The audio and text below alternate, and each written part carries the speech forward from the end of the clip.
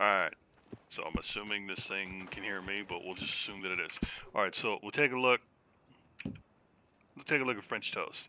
So if you see this here top circle, it's only got 3 missing gray squares, right? So it's 1, 2, 3, 4, 5, 6, 7. 7 out of 10.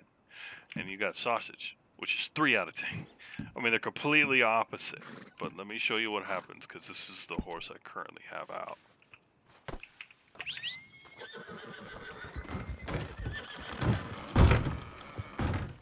So this here is sausage. And when I get on sausage, you see the stamina bar in the bottom left just under the map? So it has just over half, really. Just over half the full bar of stamina. Now, you'll see what happens when I pull out my Shire.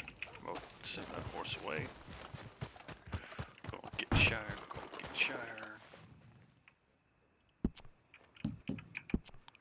So sausage is my Shire, and the Shire is a much lower breed horse, and again, on paper, it's supposed to have... Oh, shit, I selected sausage. There it goes, there's the stat switch. Thoroughbred is supposed to be just so much more statistically than Shire, and the cost of it's very different as well.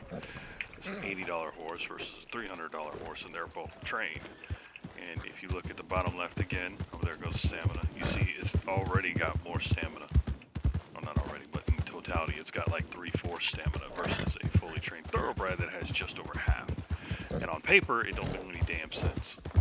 So, that's it. I don't know what you want to do with it, but there you go.